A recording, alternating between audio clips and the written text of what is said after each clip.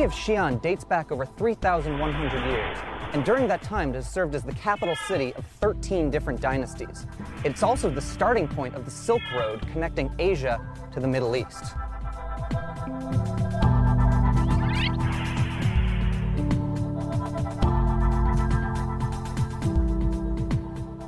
Construction on Daming Palace began in 634 CE by the first Tang emperor.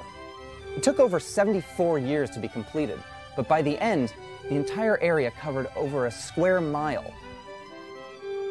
When we arrived in the afternoon, we caught a glimpse of this large structure which housed the foundations of the Dafeng Gate, which was the access point to the Daming Palace. These foundations have been preserved in the building, and they're quite interesting because they are massive in size.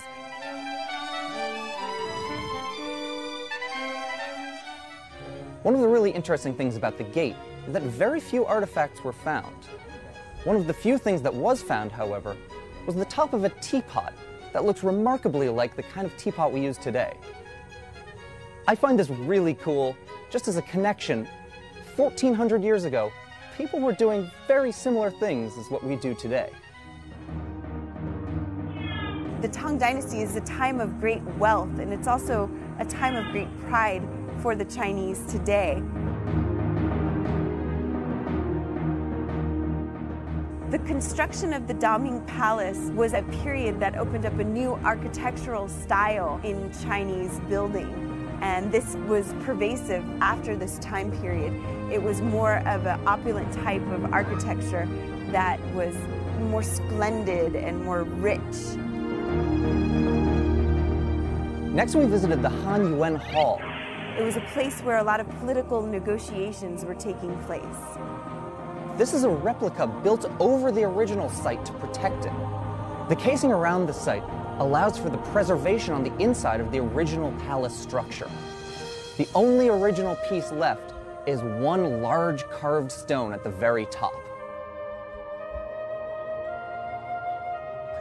Right now we're sitting on this place where Tang emperors and empresses sat for over 300 years. Yes, the Daming Palace is pretty incredible. It's pretty neat to be able to see these amazing views of Xi'an and the entire compound here. You can see all the way to the gate.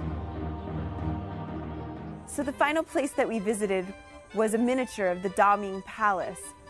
So we're standing in one of the most amazing models I think I've ever seen. This is a 1:15 scale replica of the original Daming Palace.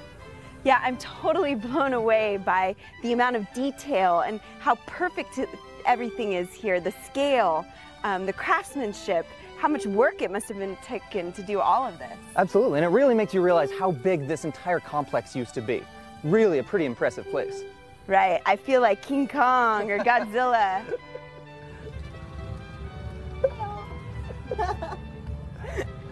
Today, very little remains of the original Daming Palace.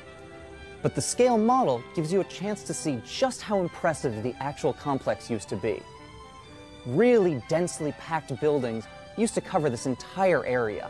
The palace itself was not reconstructed completely. That would be considered kind of a desecration of the actual foundations of the palace.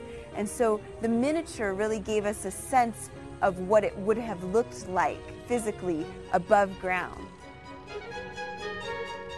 I have to just say that today has been amazing. As an archaeologist, I am just thrilled to see this level of history and how far it goes back and how well things are preserved here.